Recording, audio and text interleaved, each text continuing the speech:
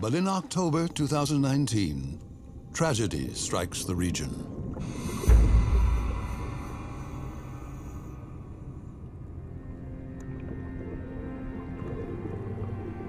The Crown takes a direct hit.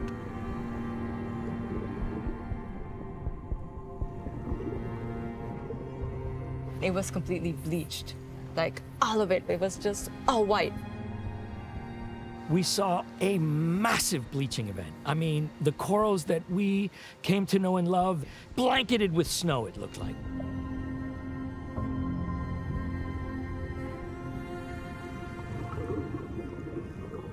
Then, 4 months later, the team notices something extraordinary.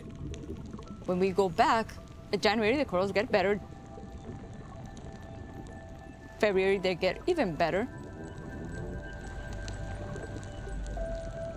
May, the corals are looking fine, they're looking beautiful. We have this beautiful Cayman Crown reef that it has recovered. The corals in this region are resilient.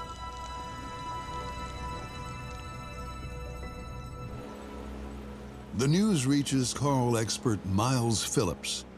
He joins the team to investigate the Crown's remarkable recovery. Will Heyman shares his theory. Let me give you the geographic context. So this is this Gulf of Honduras, and this channel. That's your Cayman Crown. What you got to remember is that this is the Cayman Trench. Here, it's already 1,000, 1,500 meters. And then drops, 7,600 meters deepest point.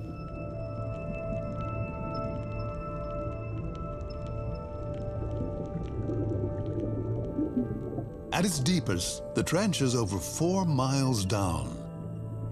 A 15-pound bowling ball dropped in would take over an hour and a half to hit bottom.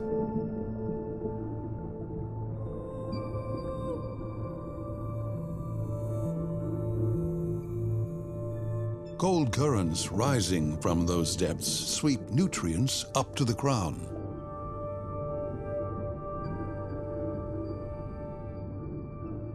This water comes slamming up onto this vertical shelf.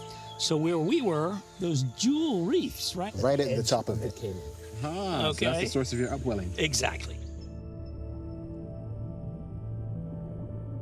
The upwelling flows along folds of rock and coral that act like pipes and channels in a cooling system, easing temperatures and providing nutrients.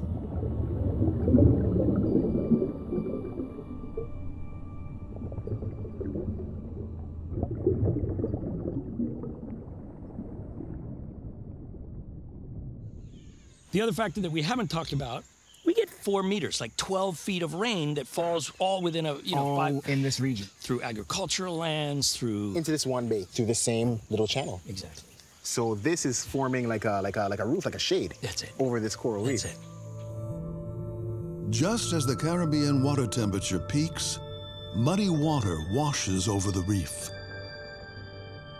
Emerging research suggests that this runoff could shield corals from damaging sunlight.